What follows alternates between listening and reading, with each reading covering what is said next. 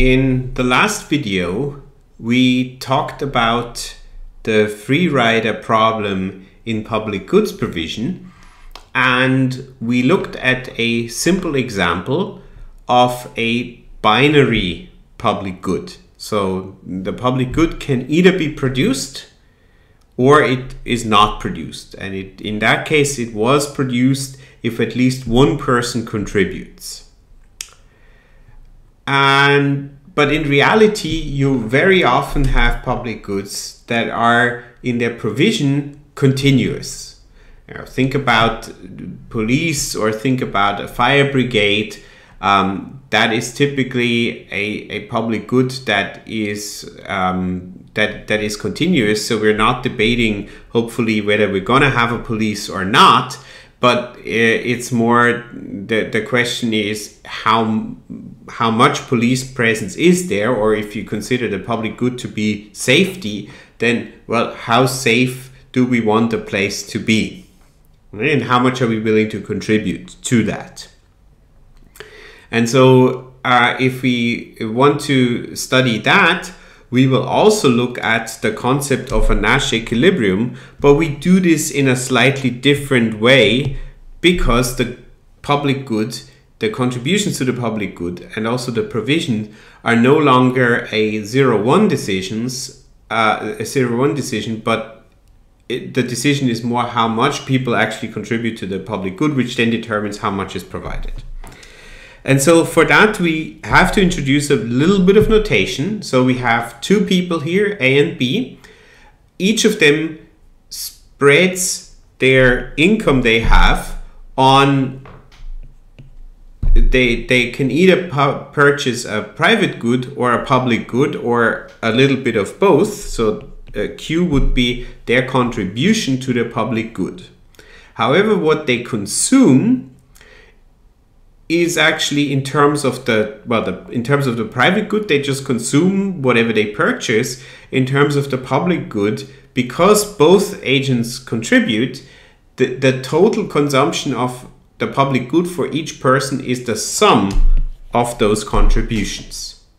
And what we're going to look at now in the next couple of slides is the so-called reaction functions. So the idea here is to say, well, what is the reaction of person A conditional on person B's contribution? So if person A knows that person B is going to contribute a certain amount, what is the optimal amount individually for person A to contribute? And so let's first, before we do that, we have to first think about, well, what is that person's demand for the public good, and that simply comes from by taking this this equation here, which is the total contribution to the public good, and what we're going to do is we're going to take the budget constraint here and plug it into this equation. Okay, how do we do this? Well, we solve here for Q. Okay, so we have the budget constraint, which is the price of the public good times the contribution of that person to the public good, plus we assume that the price for the private good is 1. Right, so it's just a quantity. I'm leaving out the subscript here for better readability. Right? And it's not hard here to solve for Q. We simply have to subtract X and divide by P. So we have Y over P minus X over P. And this is exactly what you see down here. Okay, so clearly what this will lead to is that the contribution of person A to the public good will depend also on how much the other person is contributing to that public good. So what we're ultimately looking at is, again, each player's best response to the contribution of the other player. And these best responses are described by so-called reaction functions. So the way these reaction functions work is, well, the higher the contribution of one player, the lower is the optimal contribution of the other player. And that should be intuitive, because for a given, if I want a given level of the public good, if the other person decides to pay more for that given level, I need to pay less, and I can simply enjoy the public good and then spend the rest of the money for the private good. So I can raise my consumption. On the other hand, it might actually be optimal if the other person decreases their contribution, that my own contribution increases, because I want to have the public good at a certain level. Okay, and so it might actually be from an individual perspective, it might actually sometimes be optimal to increase one's contribution. So the contribution need not necessarily be zero for either of them, because they also enjoy the public good and benefit from it. Okay, so here are the reaction functions graphed. So this is the reaction function. The blue line is the reaction function for player A, or for person A. So the relevant axis is actually the horizontal one. Okay, so it tells us, for example, that if player B chooses a contribution level here, player A's contribution level is a very low one, is here. Whereas if player B chooses very little, it is actually optimal for player A to choose a good bit more. Why? Well, that comes from the utility maximization.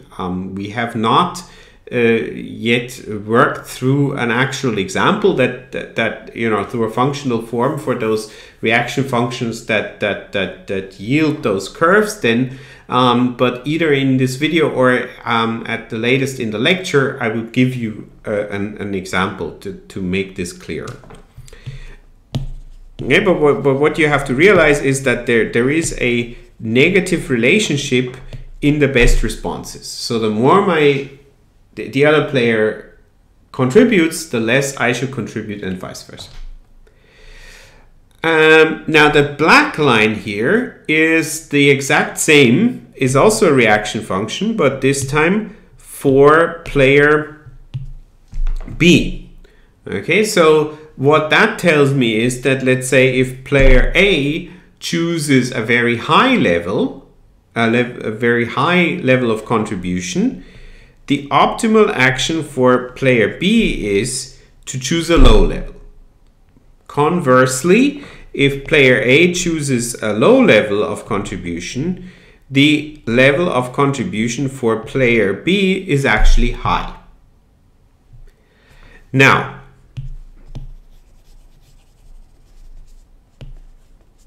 let's see how those two player strategies interact when there is, when they both are on their optimal reaction functions. Okay, so their reaction functions once again are from the perspective of each player the optimal action if the other player plays a certain strategy. So again, contributes little, contributes more. What is the optimal response to that?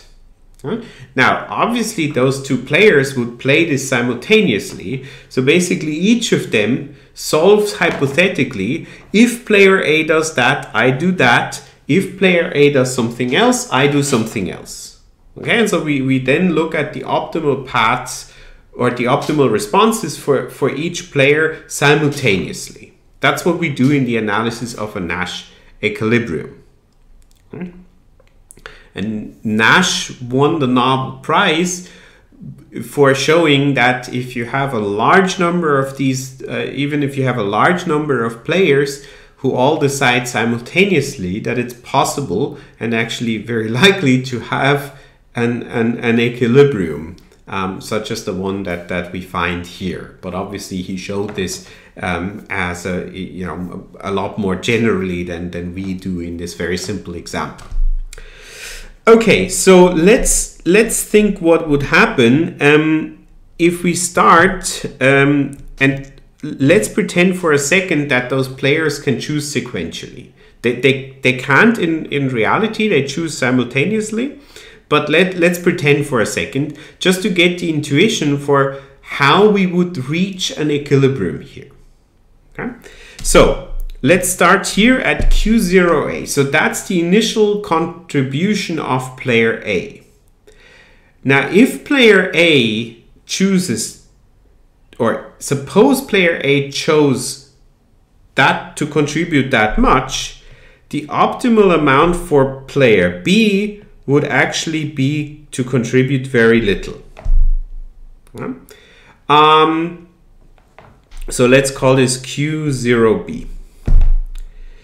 Is this an equilibrium? The answer is no, because if Q0B is what player B contributes, then player A would reconsider, right? Because if that's what player B contributes, then player A's reaction function would be here, and actually player A's optimal response then would be to contribute Q1A. Is that an equilibrium? No, because if player A only contributes Q1A, it's actually optimal for player B to contribute a little more and be somewhere here. So that's Q1B. Is that an equilibrium? No, and we can play this game up until we reach this point where those two best response functions, those two reaction functions, where they cross. At that point, no person has an incentive to deviate because they can't make themselves better off by deviating from that equilibrium. Whereas in any other point, you know, if we start somewhere up here, we would also end up in this equilibrium. Once again, the logic here is more that they would do all those simulations, or sorry, that they would do all those decisions simultaneously and then reach that equilibrium because each considers the best response to the actions of the other. But I find that sequence an important intermediates that how to think about how that equilibrium would actually be reached. Okay.